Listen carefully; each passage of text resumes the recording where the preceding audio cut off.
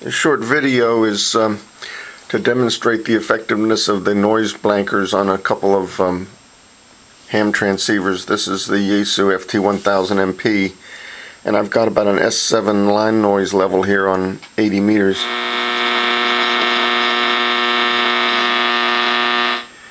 I'm going to tune in a AM QSO that's going on 3885.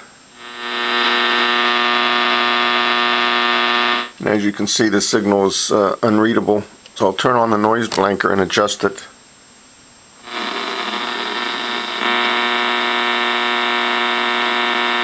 You can hear when it kicks in right there.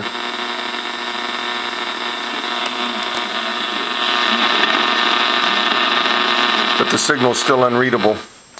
Now we'll put the same antenna onto the Elecraft K3 with no noise blanking, and I'm going to turn on the noise blanker.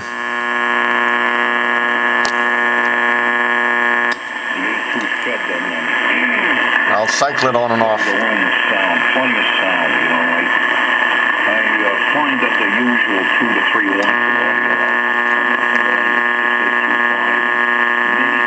is sufficient unless you're hard of hearing or have a high noise level on the station. You know, as much as I like to with a pair of 5881s and push pull. Now let's go back to the 1000MP.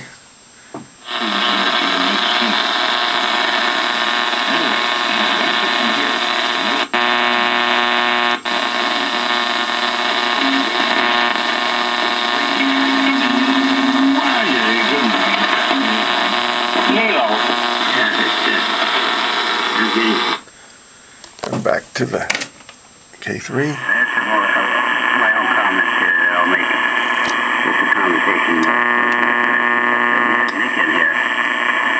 And who else did I see?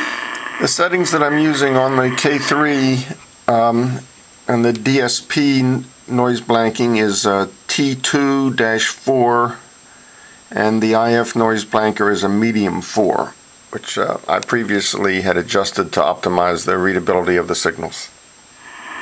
73, K2XT.